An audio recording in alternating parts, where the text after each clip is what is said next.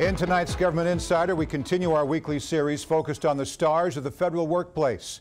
The Service to America medals, or SAMMys, honor federal workers who show a commitment to government and make the agencies they work for stronger. The awards are put on by our friends at the Partnership for Public Service. You'll meet a new finalist here on Campbell Insider every Thursday night.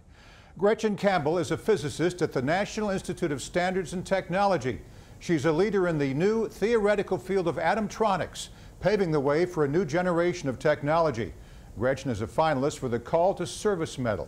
Gretchen, congratulations on your nomination. Thank you. Well, first of all, explain Atomtronics. Well, to be honest, that's something we're still figuring out for ourselves. So my research concerns ultra-cold atoms, and what we're doing is we're studying the properties of these atoms and trying to see if we can make so-called atomtronic circuits. So the idea is to try to make new types of devices and sensors that behave in some way similar to electronics. But whereas in electronics you have electrons carried on wires, in our atomtronic circuits they would be driven by our ultra-cold atomic systems. All right, and while you may not have come up with the idea of Atomtronics, your colleagues say all of the breakthroughs in the field have come from you. What's the hardest part about working in such a new, uncharted field? Well, you know, in this kind of field, we really don't know what's going to happen. So it's a lot of exploration and trying new things, and sometimes they work out, sometimes they don't.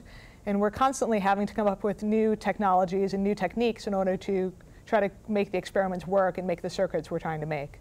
So we're talking about the hypothetical, the theoretical, but what future potential does Atomtronics have in the real world? What applications could we see? Well, you know, we actually do have some experiments, so we're working on some very early experiments right now. And right now what we've been focusing on is a type of circuit that could be used as a rotation sensor. So it could be used as, you know, it could be used to help with navigation or things like that. Now, this is really just a proof of principle. I'm not sure if this would really be, be able to push the limits on rotation sensing compared to other systems, but our atoms have really special properties, and we're hoping to come up with new types of devices and sensors that actually surpass the abilities of conventional electronics. Before you go, I'd like to know why you chose to go into public service when there's so many options in the private sector. So what drew you to NIST? Well, it turns out NIST was actually instrumental in me deciding I wanted to be a physicist. NIST has a fantastic summer research program for undergraduates, and I was very lucky that as an undergraduate I spent 2 summers at NIST.